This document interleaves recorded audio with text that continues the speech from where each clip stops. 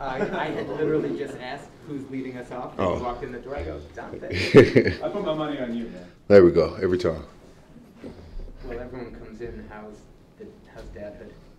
Loving it. Yeah. Yeah. What are we doing now? Like, what's the activity? We walking yet? Or? Yeah, he's running now. Yeah, he's running. He's getting into everything now. But it's good. He's got his little toys and he's stacking with pegs, and so he's moving. I know everybody says their kid's smart, but I think I got a genius on my hands. Yeah. You're gonna have to chase him down, tackle. He's already tackling. So He's tackling? yeah, he's just slow him down a little bit.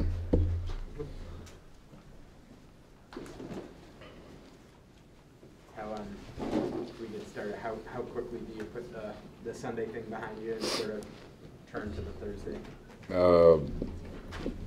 24-hour rule. It's always been the thing, but even then, I mean, the quicker turnaround than that, you want to hit the missed keys and stuff that you missed in the game.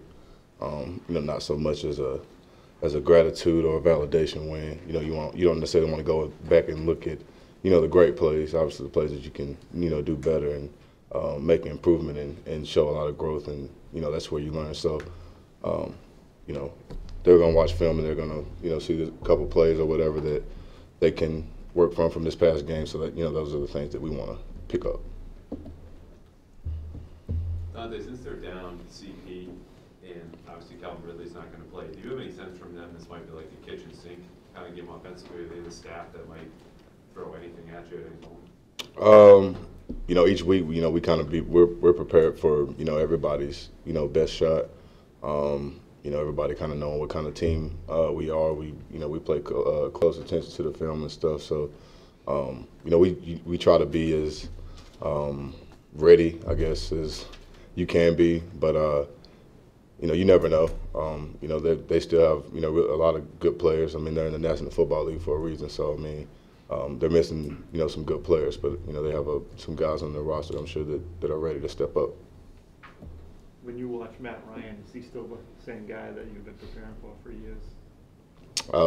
Yeah, I mean, the guy makes all the right checks. Still throws a great ball.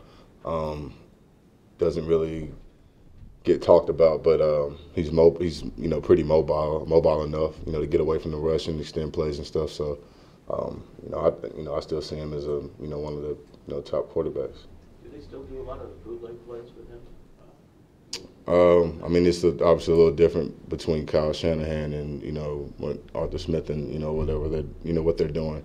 But I think that they do a good bit enough of it to keep everybody honest. I mean, especially with the run game that they had with CP and Big Davis. So when guys come up and you stuffing guys in the box to stop the run, and like I said, you got Ryan with the mobility that he has, and then Kyle Pitts, he has like 8 or 10 like one-handed snags on bootlegs and play action. So they got good skilled guys, and they do a good job of trying to put those guys in a situation to make plays. Dante, we seldom see you fooled by play action.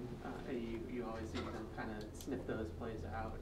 What are you looking at that allows you to be so quick to react to those types of plays? A little bit of everything. Sometimes it depends on the call that we're in. Sometimes it's the alignment. Sometimes it's just me just having just an instinctive beat on what they're doing. Sometimes if we're in this coverage, they'll try to do this kind of play action because this hole is open. That kind of thing. Kind of knowing where the offense wants to attack us. So usually that's kind of my reads in that. Knowing how much goes into playing for this team, and then adding on to it what it would be like to be the quarterback of the offense.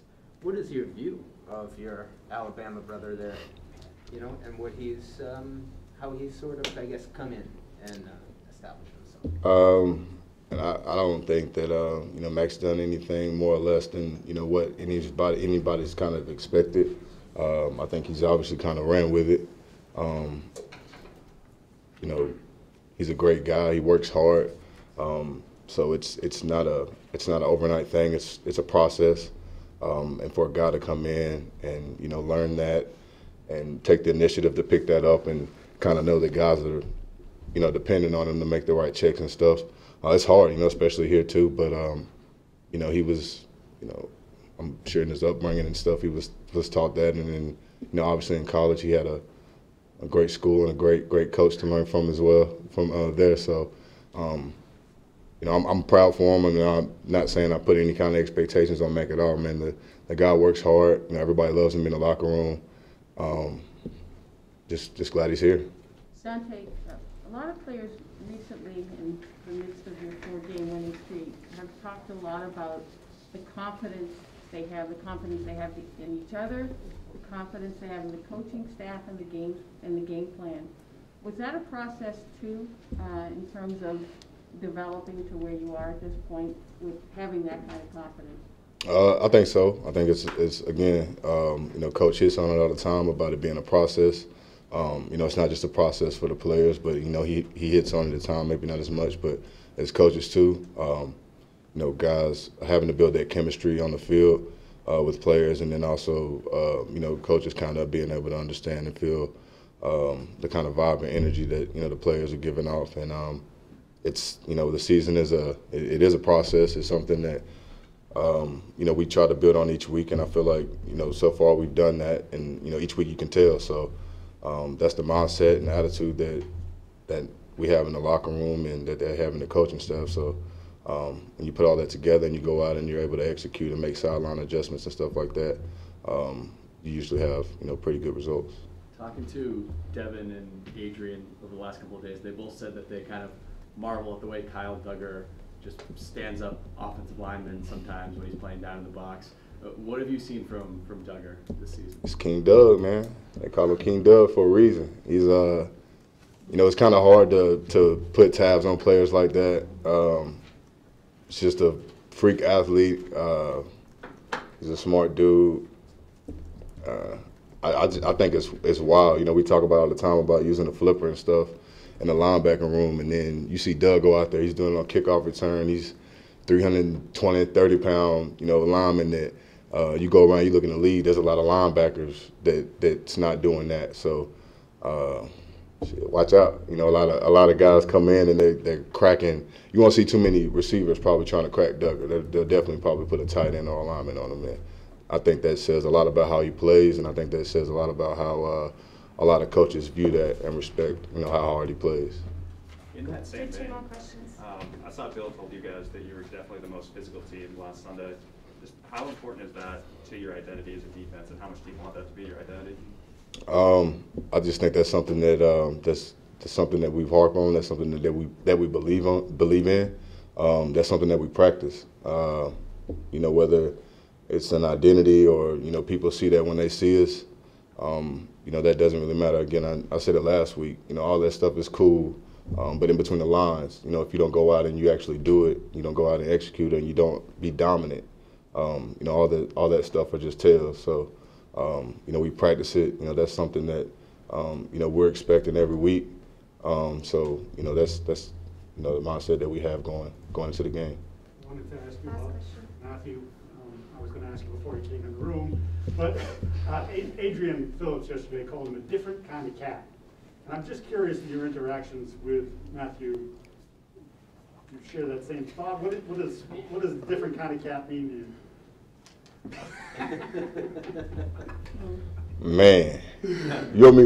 You gotta tell him Beyonce. No, I ain't gonna tell him that one. I ain't gonna tell him the Beyonce story. I'm gonna let somebody else tell that. I'm gonna let, you won't tell it, I'll let you tell it. But yeah, I know, right? It's great to have Judy. It's been a huge pleasure to have him, man. He's different, man. I don't really know. There's not a phrase or nothing, bro. The fact that you can just say Beyonce story and it's just got everybody kind of like, what's going on? I think that says enough. But yeah, I'm gonna let you take that one.